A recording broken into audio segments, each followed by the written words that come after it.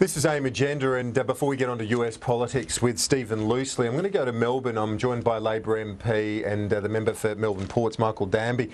You've just released an ad today in the Financial Review, Michael. I want to get your thoughts, we'll get you to elaborate on it, at least for our viewers.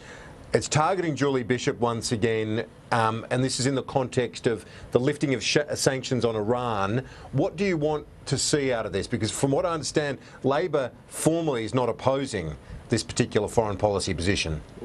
Yes, but Labor's been raising since the end of last year that we should have a further parliamentary scrutiny on this. One can be in favour of the treaty like Ms Bishop is and be consistent. She condemned, as she should have, the North Korean missile tests, but she said nothing about Iran's missile tests in October and December, which are in violation of the United Nations. So the opposition's going to be examining what we should do about this. The setting aside of sanctions can be looked at until the 15th of March, and I've put this ad in because I believe there are a lot of people in Australia, there are a lot of people in the Parliament who would like there to be more parliamentary scrutiny of whether lifting these sanctions is going to help Iran's regional aggression. Kieran, as we speak, Iran, Hezbollah and the Russians have 300,000 people in Aleppo surrounded, and their pattern of regional aggression is continuing. The Australian Parliament should at least have a debate about this. I don't expect everyone to agree with me, but a debate.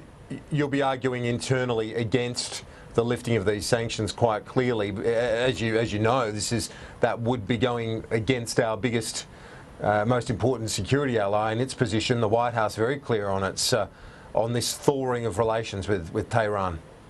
Yeah, and 71% of American people polled most recently by Pew Research are not in favour of the treaty with Iran. All I'm saying is that in the Australian Parliament we ought to have a debate, as they've had in the American Congress. Let's see why Julie Bishop hasn't condemned the guided missile tests that Iran has done. We should be consistent. If we condemn the North Korean ones, as we should condemn the Iranian ones. There is an opportunity for people in the public, if this is referred, for instance, to a Senate Foreign Relations Committee, for people to make public input. I think that's what the Foreign Minister is afraid of. I think this policy may be the policy of the Obama administration, but it's not popular, Kieran, amongst parliamentarians or amongst Western publics.